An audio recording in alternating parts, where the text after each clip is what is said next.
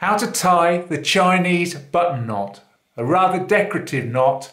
similar to a diamond knot.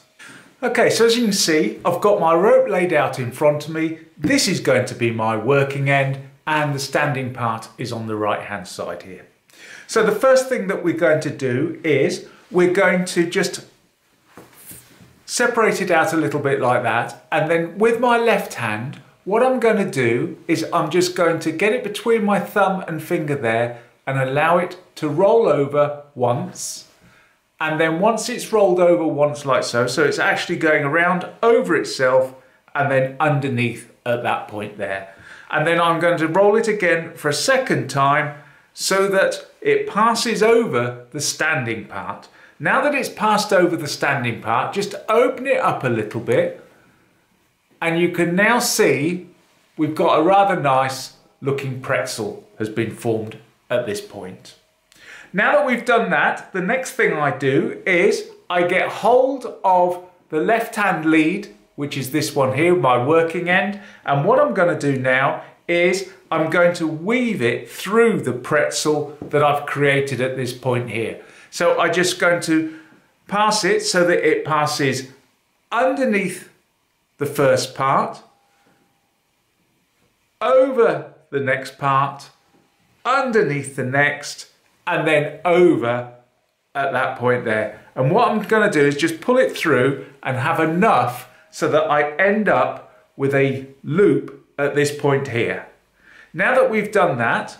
I then take my working end again and I pass it around over the top of my standing part at this point here, and then I go underneath that loop there, over the next, so it's underneath that one there, over the next one, and then pass it down through everything. And there we have it. We've actually now, it may look a mess, but we've actually tied this off now. And so the next thing I'm going to do is I'm just going to get my working end there and my standing part there and bring the two together and then gradually form it, and you'll slowly start taking out some of the slack that's in the cordage. Take out some of the slack, just work it round, and you'll gradually see that we've got the starting or the making of a diamond. And just pull that through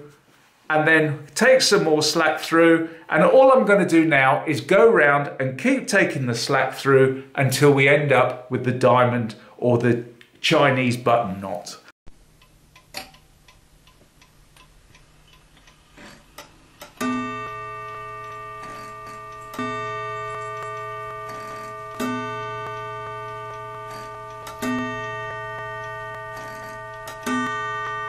And so all you've got to do is just keep going round, dress it up nice and tightly but gently, not too tight, but keep going round, tightening, tightening, and you can see there's still a bit of slack in here, and all I've got to do is pull that slack out, and then we end up with a rather lovely decorative Chinese button knot.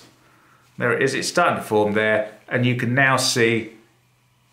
just squeeze it in gently, and we've got a nice Chinese button knot appearing there.